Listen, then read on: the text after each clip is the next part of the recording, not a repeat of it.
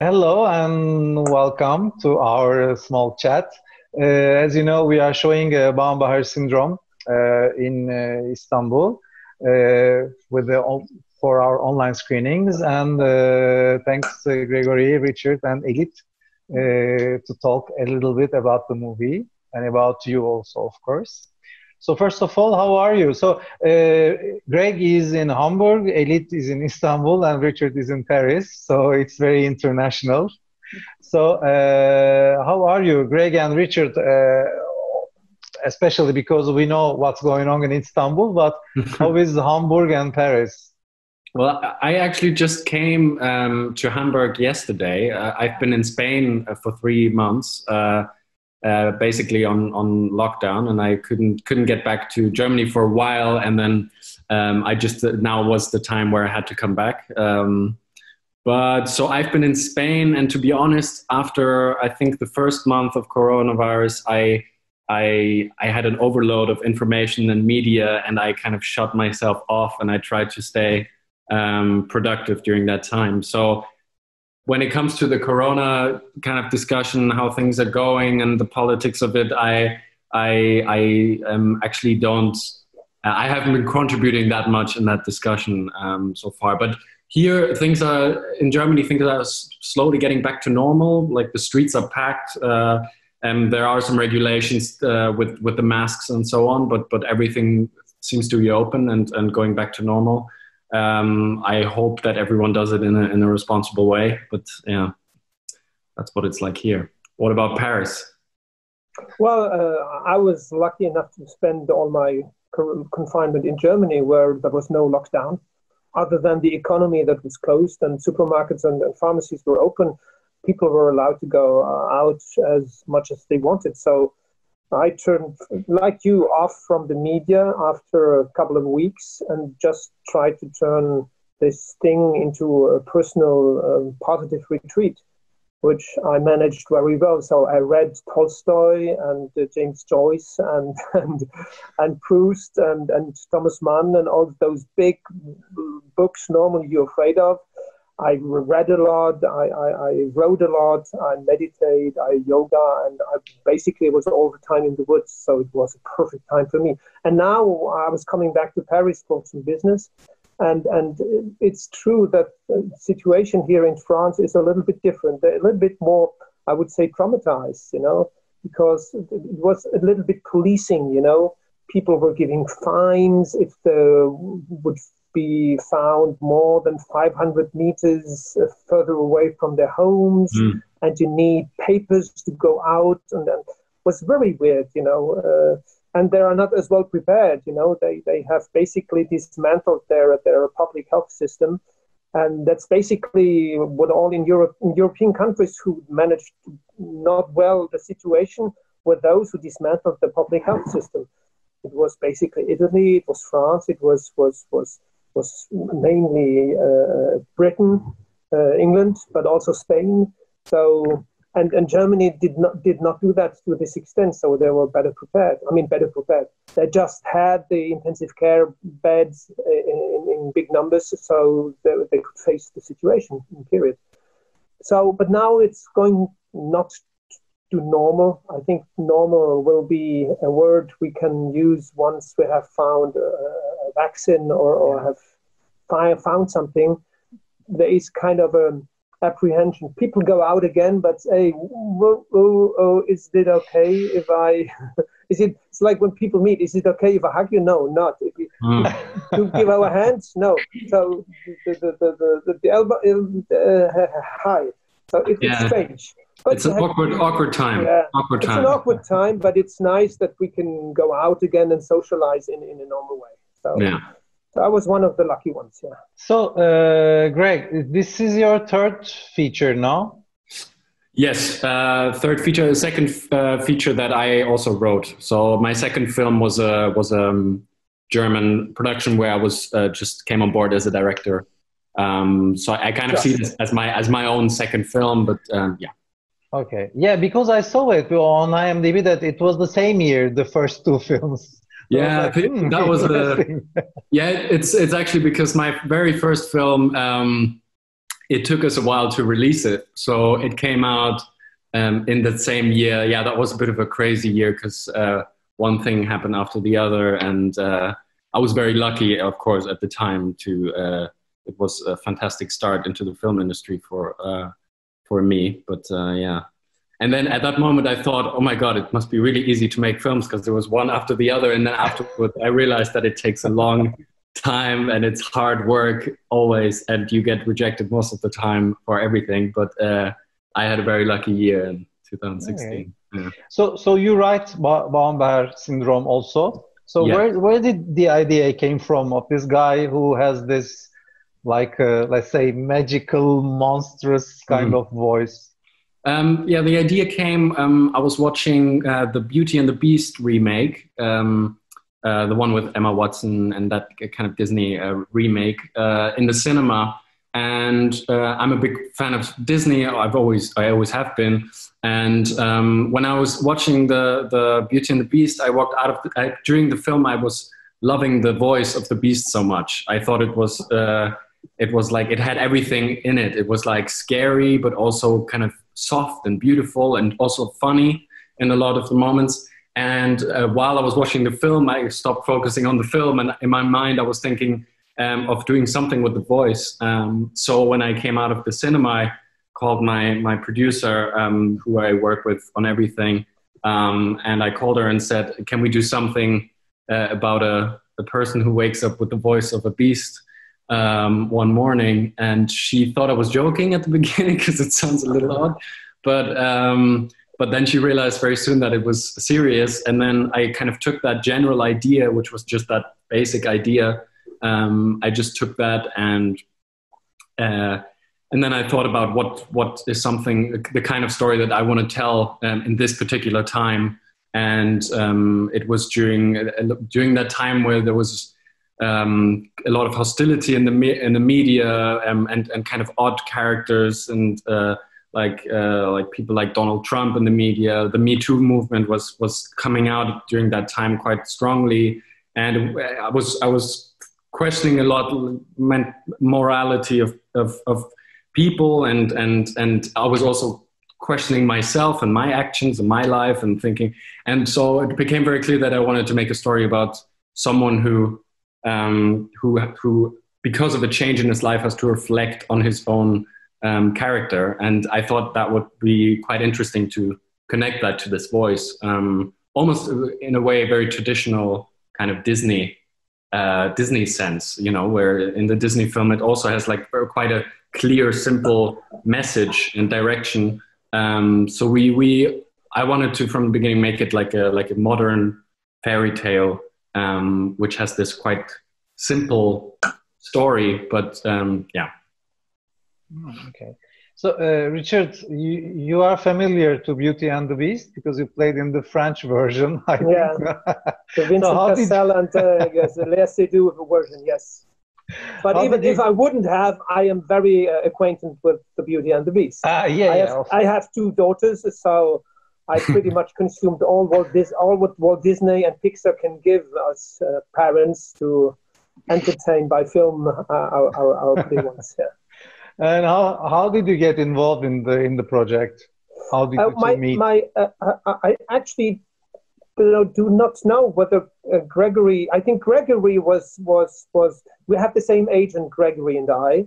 And Matthias was saying to me, "Hey, Richard, look at this young director. He's very talented. Read it." And I think Matthias made the proposition to Gregory, and he was looking into it, and I was looking into it, and we kind of both agreed that it's a nice idea to work together.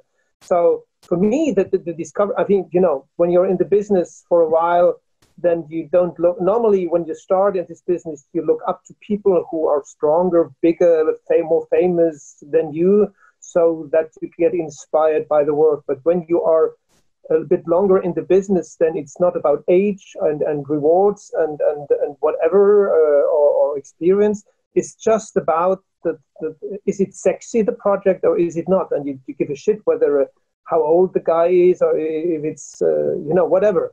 It's all about meeting people, interesting people, and telling interesting stories. And I personally loved very much the story because on the basic, as Gregory said, it's a very simple story, like a metaphorical fairy tale, modern fairy tale. What I liked particularly about it, it was a kind of very daring project. You need balls to tell a story like that.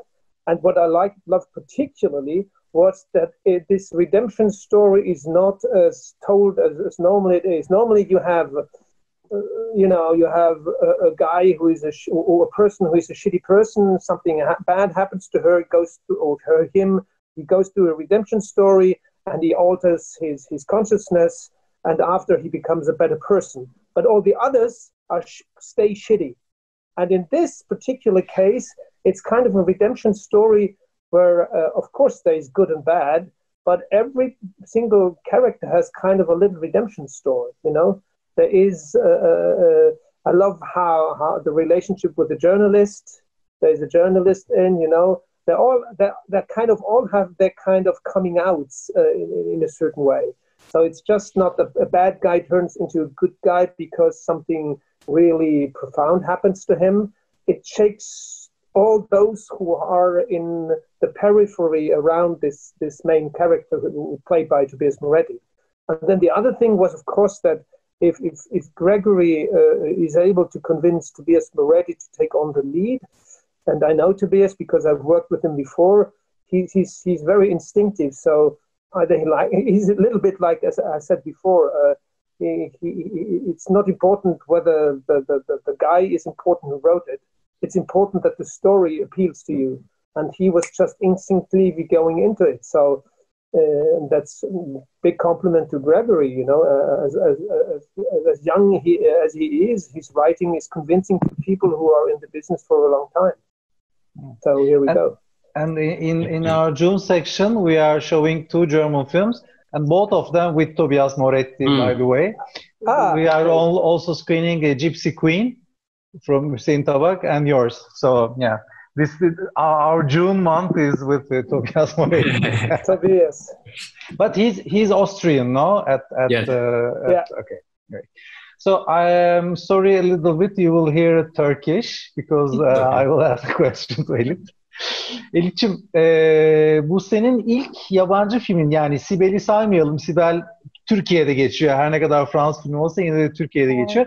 İlk defa İngilizce oynadığın bir film değil mi? Ben birazcık baktım, şimdi ilk 5 vakitle tanıdık seni. Hayat Var, Mustang, Put Şeylere, Tuzdan Kaide, Sibel. Çok iyi gidiyor. Ve şimdi de bu. Nasıl oldu bu? Yani bu yabancı projeye nasıl dahil oldun ve de İngilizce oynamak nasıl bu arada? Mustang'den sonra Mustang de ortak yapımdı Fransa ile birlikte ve tabii uluslararası işte bayağı bir işte Oscar adayı oldu falan filan. O vesileyle Almanya'da bir ajansım oldu, uluslararası çalışan.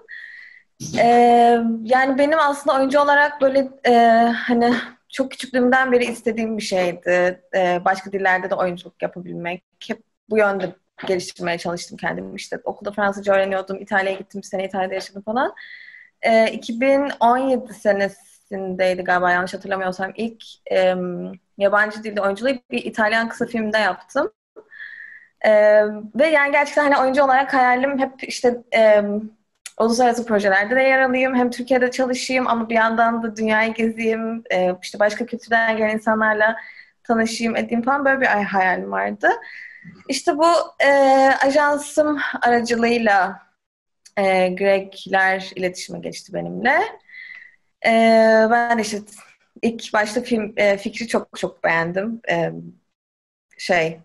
Böyle bir canavarımsı bir ses vermek ana karaktere ve bu sesle bir kendini işte tekrardan fark etme, bir yolculuğa çıkma hikayesi çok hoşuma gitti. Böyle dahil oldum. İtalyanca daha önceden oyunculuk yaptığım için birazcık biliyordum açıkçası.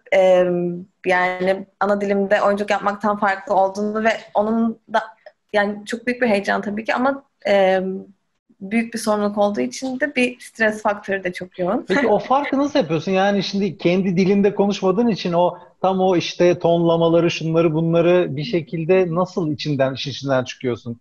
Yani işte Greg de tabii ki sana yardım ediyordu, yönetmen olarak yönetiyor falan, ama yine de yani kendini o kadar iyi hissediyor musun İngilizce oynarken de? Yoksa Ya gelecek mi o ilkokuldan daha? beri İngilizce öğreniyorum. İşte üniversitede de tamamen İngilizceydi. O yüzden yani İngilizce konuşurken hani kendimi İngilizce ifade ederken çok rahat hissediyorum. Ama tabii ki stresi vardı yani hani aksanım belli oluyor mudan ziyade aksanım bazı kelimelerin, cümlelerin anlaşılma zorluğu yaratıyor mu diye bir endişem vardı. Ama şey üzerinden çok fazla konuştuk aslında. Yani diyalogların alt metinleri ve işte karakterin geçmişi üzerine çok fazla konuştuk. Ve ezberi de yaptığımda aslında hani çok yani dil nasıl duyuluyor konusunu çok da fazla aslında umursamamaya başladım. Ama tabii ki de yani başka bir dil söz konusu olduğu için o önceki çalışma sürecimiz çok önemliydi. Skype üzerinden çalışıyorduk. Böyle bir 3-4 defa falan işte konuştuk saatlerce. Oradayken de işte provalarımız oldu falan. Öyle yani çok keyifliydi. Bir yandan stresli bir süreç tabii ki de. Bir de hiç yüz yüze tanışmadık yani sete gidene kadar. Ama karşı tarafın yani bana verdiği güven bir özveri de sağlıyor tabii ki de. Özgüven de sağlıyor. Bir de işte küçük bir ekiptik, genç bir ekiptik falan. O da böyle bir her şeyi çok rahatlattı. Ve de çok da iyi anlaştık yani bütün ekiple. O yüzden böyle çok kabuslu günler, yani kabuslu günler geçirmedim ama ilk İtalyanca oyunculuk yaptığımda yani çok çok stresliydim. Onu hiç unutamıyorum. O neydi? İtalyanca oyunculuk ne? O bir kısa filmdi. Kısa Solstizio filmde. Inverno diye daha önce bir festivalde çalıştığım yönetmenin kısa filmiydi. Öyle şimdi umarım tekrar gelecekte çalışırız. Öyle planlarımız var bakalım. I was asking Elit about playing in English, not your own language. But Richard, you speak lots of languages, I think, because you played in lots of different countries' movies. So I personally discovered you, which is a big shame, but in the strain very late, because I'm a big fan of the series. It is never too late. Yeah, I know, but I mean, you were in Inglourious Bastards. You played with Lelouch, Benigni, Luc Besson, lots of directors. So how was it to play in lots of different languages? So first of all, you speak German, English, French very well, I think. But what other languages? But mainly the European languages. Mainly, so I'm perfect in Italian, and I master quite well Spanish.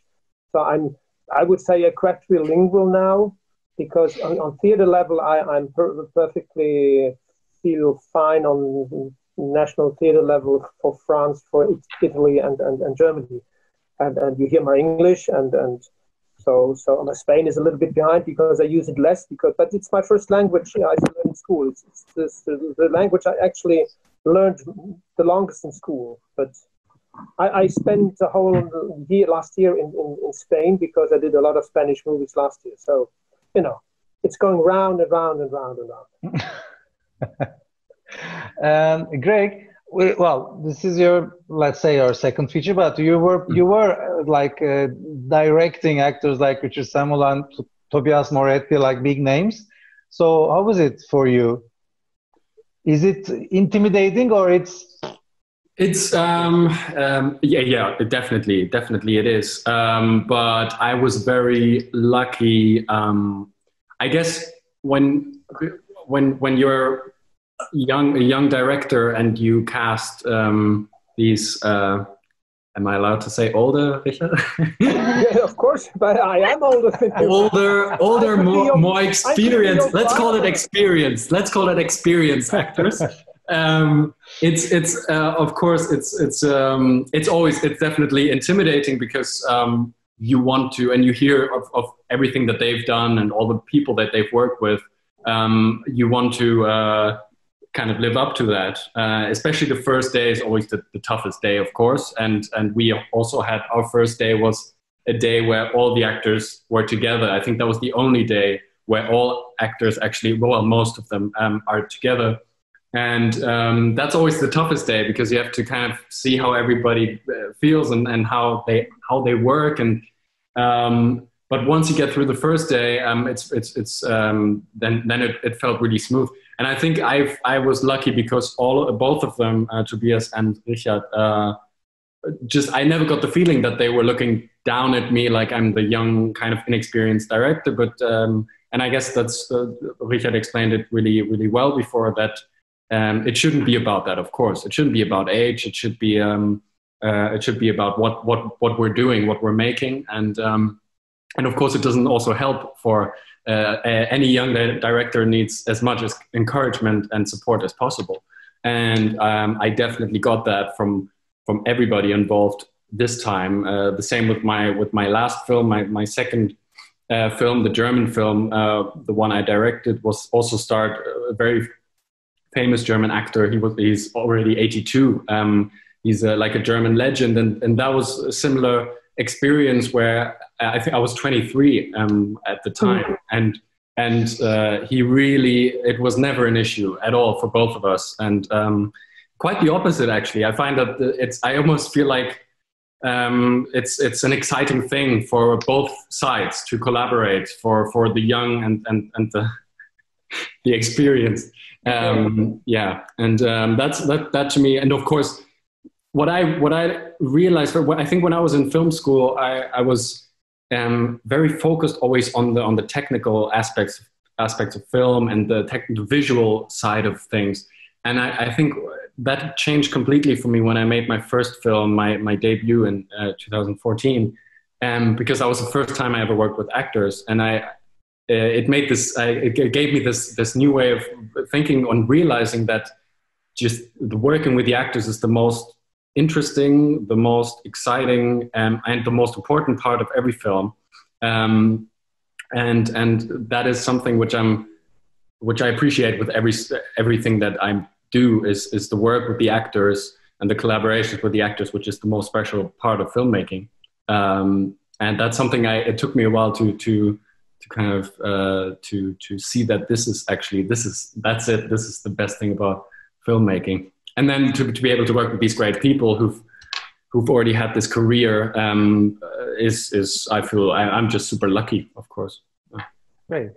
So in the movie, Tobias Moretti's son is playing really Max's son. Yes. So how did it happen? This thing, you wanted it since the beginning, or it's just it was a lucky coincidence. It was we cast Tobias in the role, and I was then I was already planning, because I was doing a trip with two friends to go to Italy for a vacation, and Tobias wanted to meet me face to face so that we can kind of talk about the role and so on.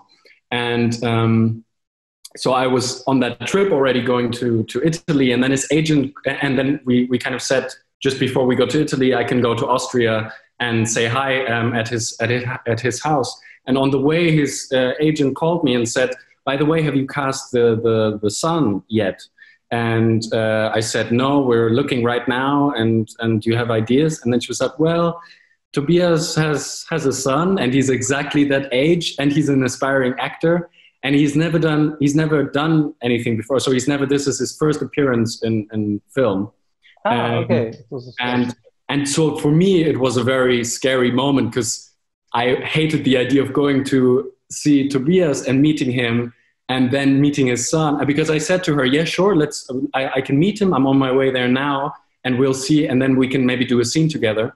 And I was just going there. I was so scared that he would suck as an actor. And that I would have to explain to Tobias, "Yeah, I don't think your son is very good, but let's forget about him. We'll find someone else." But then I was very, very surprised when I arrived and we sat down and we had dinner together. And afterwards, the three of us went into a separate room and just played one of these scenes together. And in that moment, it was like an eye-opening thing where I realized this is like, I haven't seen that before in film, where the father and the son actually play exactly that relationship. And I thought it was just, it fit perfectly his attitude and his way, the way he is, fit perfectly to the character, and they also look completely alike, and all of that was just. I left and I said immediately, let's do it, and it felt great, and they did it perfectly together. I mean, you can also think it's tough for the son to work with his famous father in his first ever film, and quite emotional father-son scenes and moments, but they were both extremely professional, and they were blowing, like, he was surprising all of us. I think also Elit and I had some conversations during the shoot and just thinking, this guy, he's in the right business, and he should carry on, and he's going to go a long way, I think. Is the film released in Germany yet, or it will come? No, it will still come. It was supposed to come to theaters like in March, April, but then we know what happened. So now we're kind of reevaluating what to do, how to go with the situation, and see how things go. Okay. So it won Snowdance. I know Sundance, but what is Snowdance? It's in Germany now. They did it on purpose with the title of the festival, or what? I think so. It's funny because my first film, Dusky Paradise, my debut, was nominated at Rain Dance in London. Okay. Okay. And now my second film was at Snowdance, and the only logical conclusion is that the next one is going straight to Sundance, of course. Let's hope. But no, Snowdance is a really cool new festival. I think it's 6 years old or 7 years old in Germany, and I think it's growing in popularity like every year, and it's very focused on independent cinema. So they focus also on lower budget productions and so on. And that was great. We had a great time there, and then we won, which made us very happy. And, wonderful. So Richard, you do also theater, I think, no? Yes. So what are your new projects to come in theater or in cinema, if you have? Oh, I was very prolific. I had the most prolific year last year. So. Which is good, because this year won't be that prolific, maybe. Exactly. So I'm actually in theater rehearsals right now, and we're picking up a project, as I told you in the beginning, that is to be shown on internet. It's a theater piece. We had a big success in Paris with it 2 years ago, and we'll pick it up to do a version that's a coronavirus version with social distancing. And we film it, and the direct filming goes directly on streaming on internet. It's going to be released on YouTube and some other streaming devices. So that's one thing. And what in terms of the play is called the Ball, the Ball, and it's very freely inspired from Eteroscola, the Ball. So it's a very collective thing. And the particularity of it is that it is a thing that's definitely, even on stage, it was between the magic of cinema and the reality of theater. So you see how a movie is done, and you see the result of the movie on the big screen, but the shooting is done in front of the screen. So you see all the technicians. So it's kind of distanciation, Brecht distanciation. But at the same time, you see the magic, because you don't see all the technicians. You see the final result, and that's playing around these two different levels, and it's happening in front of your eyes. So it's kind of really magic. So in terms of projects, it was just released a couple of days ago. I was part of a very nice psycho thriller in the Antarctic ice. It's called The Head. It's an HBO's production, and it's hitting high, actually, specifically in Asia. It's kind of the 10 Negroes in the big ice and on a station, and one is killed, and then we are trying to find. It's an Agatha Christie modern version of Psycho Thriller and The Thing. Besides, there is no there is no extraterrestrial or monster thing going on, you know. And the other is a Finnish Spanish production. It's called Peacemaker. I just saw the trailer yesterday, and it's looking really great. It's kind of a House of Cards on a very high diplomatic level. It's called Peacemakers because I'm the Secretary General from the United Nations, and I bring my team into warmongering, real existing conflicts, by the way, and trying to make deals so that the killing could stop.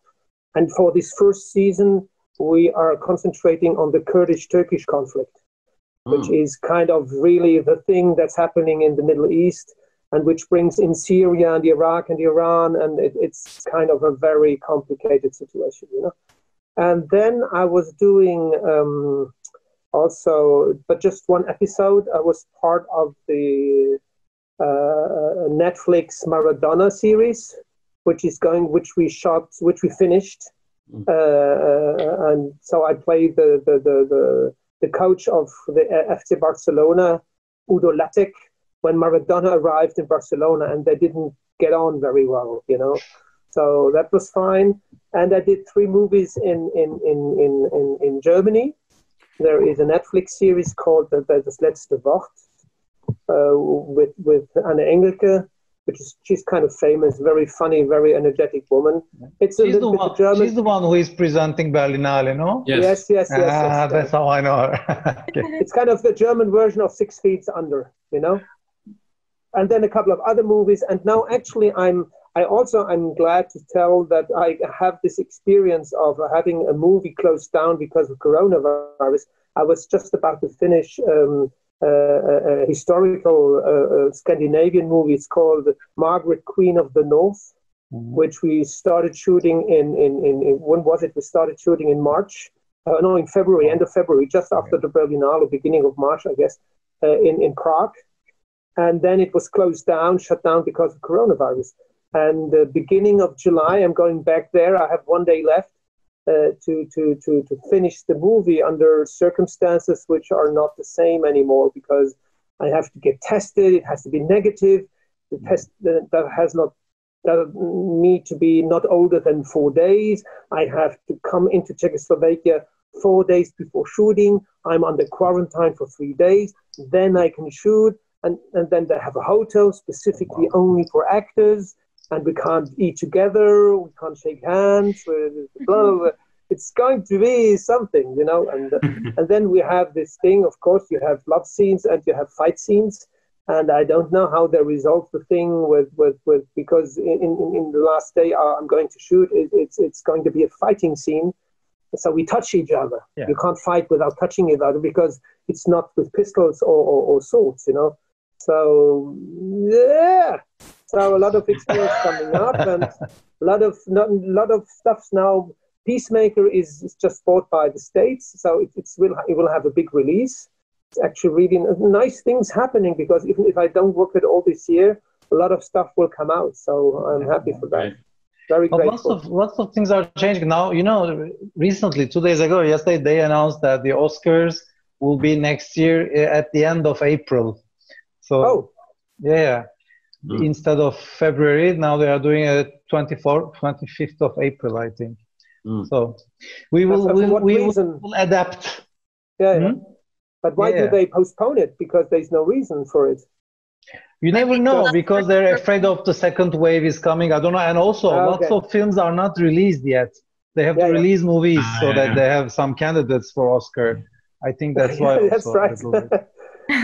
Lots of films that was supposed to go out Cannes time or whatever, they just canceled. So I don't know. We will see. Oh, wow. Peki Elit'ciğim, sana şimdi şimdi bu ufak ufak artık açılmaya başlıyor, dışarı çıkmaya başlıyoruz da senin var mı böyle projeler, yarım kalan veya da yeni gelecek olan? Ben Ekim ayından beri Hamburg'da yaşıyorum aslında. Orada film master'ına başladım Hamburg Sanat Üniversitesi'nde. Bu Mart'ta İstanbul'a geldiğimde de yazmaya başladığım bir kısa film senaryosu vardı. Onun için işte yöneteceğim diyorsun yani artık. Çok güzel. İşte onun için bir teaser çekmeyi planlıyorduk ama tabii onlar iptal oldu. Sonra işte benim dönüşüm Almanya'ya. İşte ben de Almanca öğrenmeye başladım orada. Bir yandan oradaki ajansımla işte uluslararası yapımlar için auditionlar yapmaya devam ediyorum. Greg bu karantina sürecinde yeni bir uzun metraj film yazmaya başladı. Böyle işte onu... She's not saying bad things, Greg. Don't worry. I'm talking about how you've been productive during the quarantine. Okay, yeah. O senaryoyla ilgili işte beraber çalışıyoruz. Bu Eylül ayında çekilmesi planlanan bir uzun metraj film vardı Türkiye'de. O maalesef ertelendi. İşte böyle yani ertelenmelerle geçiyor birazcık. Ama yine de hani okul devam ediyor. Online derslere katılıyorum. Kendim işte bir şeyler yazmaya çalışıyorum. Büyük ihtimalle Almanya'da işte döndüğümde bir 15 gün evde karantina yapmak zorunda kalacağım. O dönemde herhalde daha fazla uğraşabilirim bu yazma konusuyla falan. Türkiye'de yani yakın zamanda bir şey çekebileceğimi zannetmiyorum açıkçası. Orada belki önümüzdeki sene okul için bir şeyler yaparım. İşte böyle ben de biraz yani istediğim bir şeydi zaten kameranın arkasına geçmek. Şimdi birazcık daha cesaret edebiliyorum yavaş yavaş. İyi bakalım. İnşallah her şey yoluna girer. So Greg, the same question I was asking, is there some new projects coming?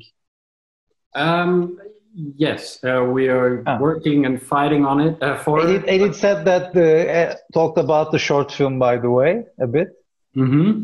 No, the feature film, the one the feature film. Sorry, the one that you wrote during the quarantine that we're working on the script together. Yes, I wrote something new that I'm actually quite excited about. It's kind of came out of my isolation in quarantine. It's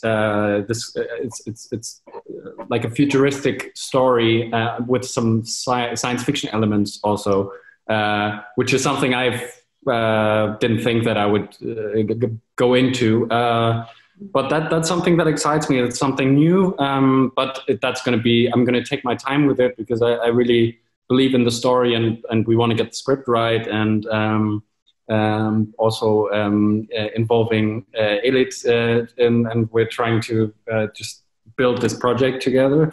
And I think it can be a very special story, but we'll see how things develop. And apart from that, always different projects at different stages in development. There's some projects which we've already been working on and developing for 3 or 4 years, which are now slowly getting to the point where we might move forward with them. It's always a struggle. It's a long, hard fight, but things are looking good. I was also, for me, the quarantine, similarly to you, Richard, was good because it was good to take a step back and look at all the projects that you're developing and working on, and to see where you want to focus in what way, and to also take the time and not feel pressured too much to see what you want to focus on. And it was a productive time. Okay. What is the poster behind you? Because I'm trying to see which film is this, and I don't. That's one of Godfather? No, it's not. This is why, because I looked. It's not Godfather. It's one of my favorite films. It's Diner. It's from 1982, I think. It's a debut by Barry Levinson. And it's all it has like Kevin Bacon and who are the other guys, Mickey Rourke, Steve Guttenberg. And this was for all of them kind of like their first film. And afterwards they all became stars.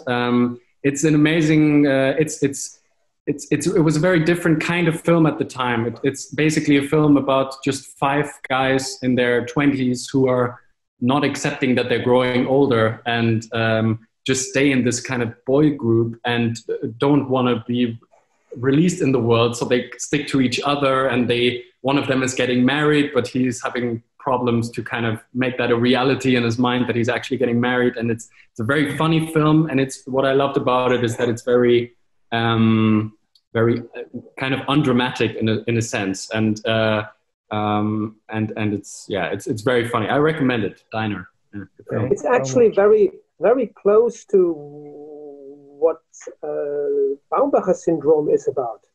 It has kind of a very undramatizing way of explaining a situation that by normal standards of society would be very dramatic. And the moment when he retreats into the house of his friend, into my villa, he basically is cool there. He basically makes a confinement. Yes. He makes his... So the voice in the Baumbacher Syndrome is basically the coronavirus. So he retreats and goes into confinement. And once you're in confinement and you're okay with you, which he ends up to be, it's going to be very fine. So the drama comes only from the outside world. The agent who wants absolutely that he meets the journalist, and the director who absolutely wants to make a movie, and the journalist absolutely wants to make an interview. But he, hey man, what's the big mess? Cool down. And it's really interesting that you find these parallels. It's always like this when shit happens in your life. It's basically nothing else than an invitation into a reflection on your own life, so that you can redeem something, and redemption is always good for the life ahead.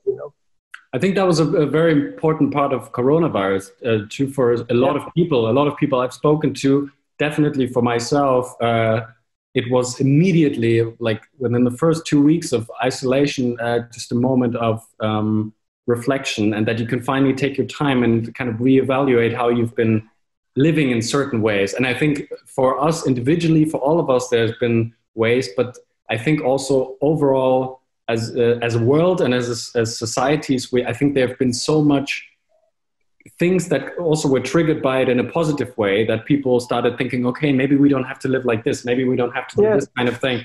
Which in the end, there can always also be a positive that we can take, of course, from this absolute disaster and catastrophe on so many levels, but kind of try to make the most out of the situation and grow through it. I think we all were given a bit of an opportunity there.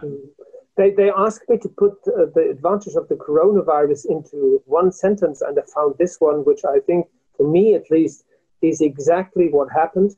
Coronavirus gave us time back. Time was an enemy in the society we lived in. Yeah. And time has become a friend because I got so much of it. And then at the end, you find out that you never lost time. Yeah. You put yourself onto your shoulders the pressure of don't having time. But you have all the time you need. You just need to take it because it's just there in front of you. Yeah. But if you put yourself into a machine that pressures you, then you are the machine that pressures yourself. And that was the magic of that thing, because there is no need to survive to make pressure on yourself. You don't live with tigers outside the door anymore. I mean, be cool. You can't. It's possible. It's completely possible not to work for a month and without dying. I find it interesting how we got back to there after discussing diner. Yeah. Okay, so I think we'll finish the conversation. We are talking since 50 minutes. Okay, cool. We are finishing with the wise words of Richard, which is very good also. So thank you very much for taking your time and talk. Thank you, Richard and Elit. And Greg, thanks for passing your birthday with us today. Yes. I have nothing better to do. Happy birthday to you, Greg. Enjoy.